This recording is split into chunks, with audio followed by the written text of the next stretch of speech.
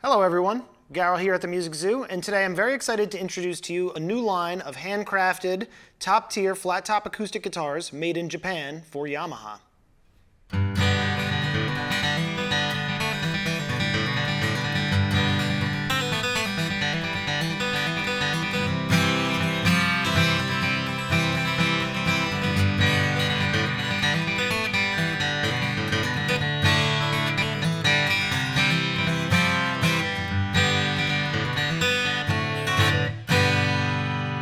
Not subscribed to our YouTube channel, please do so now and like this video.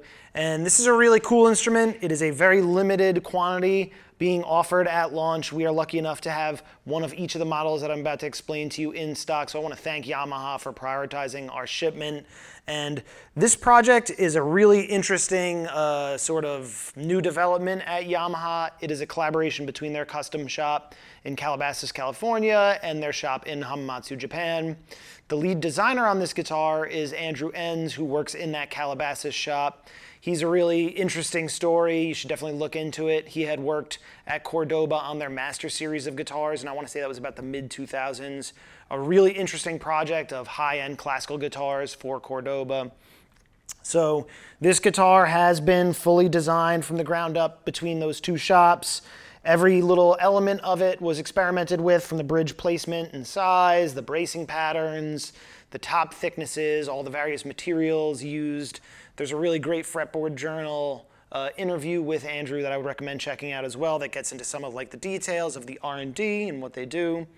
The main thing that Calabasas, California shop does is artist relation guitars. They build custom instruments for their artists and do custom modifications.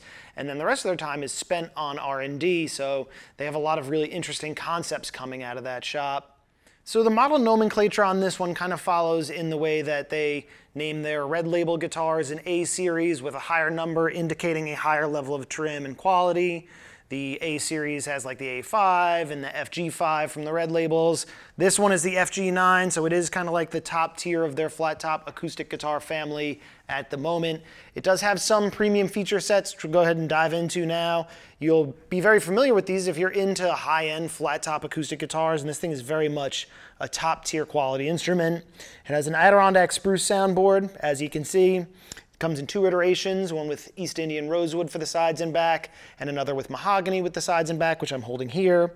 You have ebony for the bridge and also for the fingerboard. You have a bone nut and saddle, ebony bridge pins, and also some smoked out chrome tuners on it as well.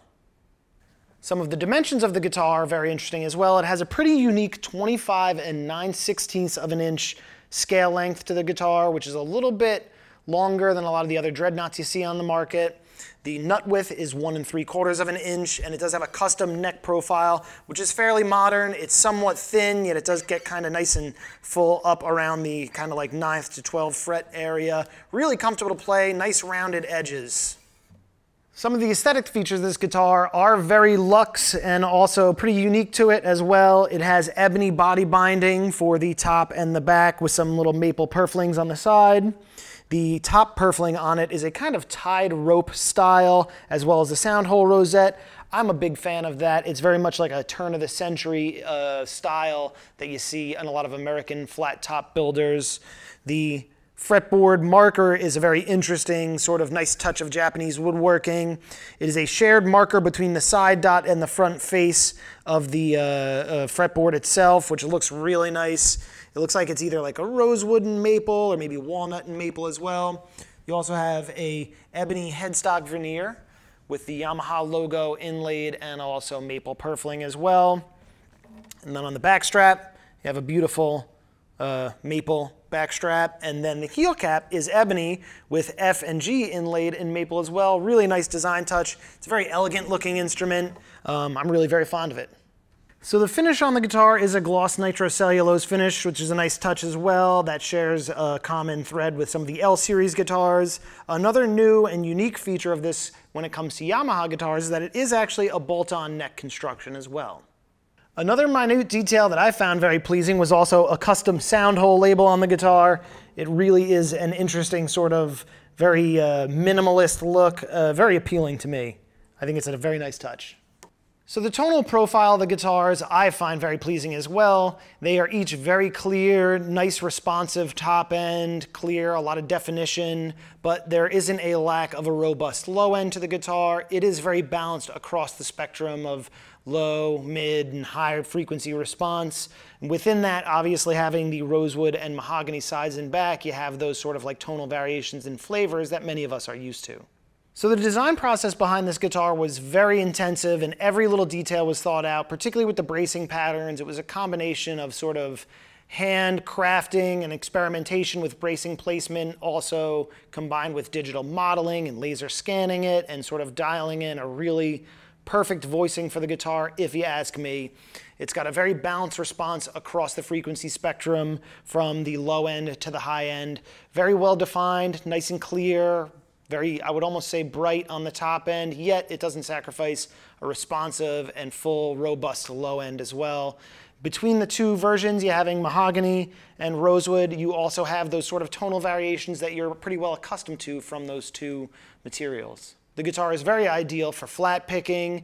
That was sort of, I think, what they mostly had in mind when designing this guitar. Yet with that said, I think it responds very well to finger style or sort of like a hybrid picking style also.